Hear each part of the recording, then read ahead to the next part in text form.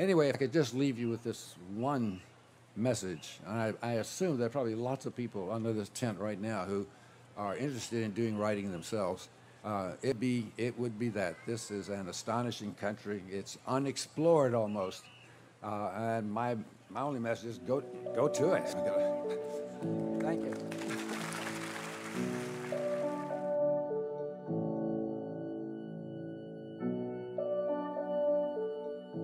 Tom Wolfe began as a nonfiction writer, as a journalist, and what he did was gradually revolutionize the field of nonfiction by adding elements of fiction that seemed audacious and bold and even crazy sometimes, but made nonfiction writing suddenly so much more fun, so much more alive, so much more creative.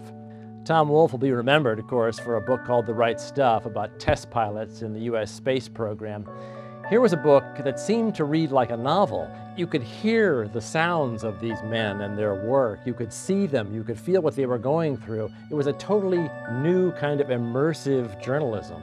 The pictures you always see of him in that white suit, the 3 times I saw him, he was always dressed just like that. I mean, he was kind of a Mark Twain character. He was always playing Tom Wolfe.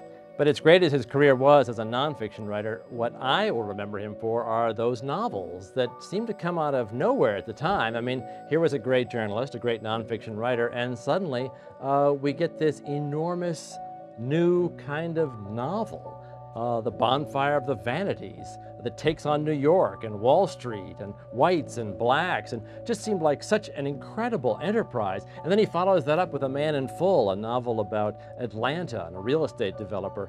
But these books were so exciting, were so vast, were so active that they really seemed to pump energy back into American fiction. Very few journalists, very few nonfiction writers were able to make that transition to fiction as effectively as Tom Wolfe did.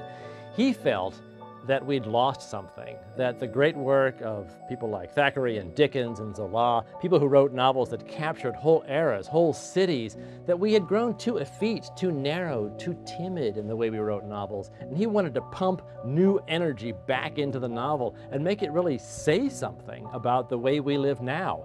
But in order to write about the coal mines, in order to write about the slums, you've got to go there.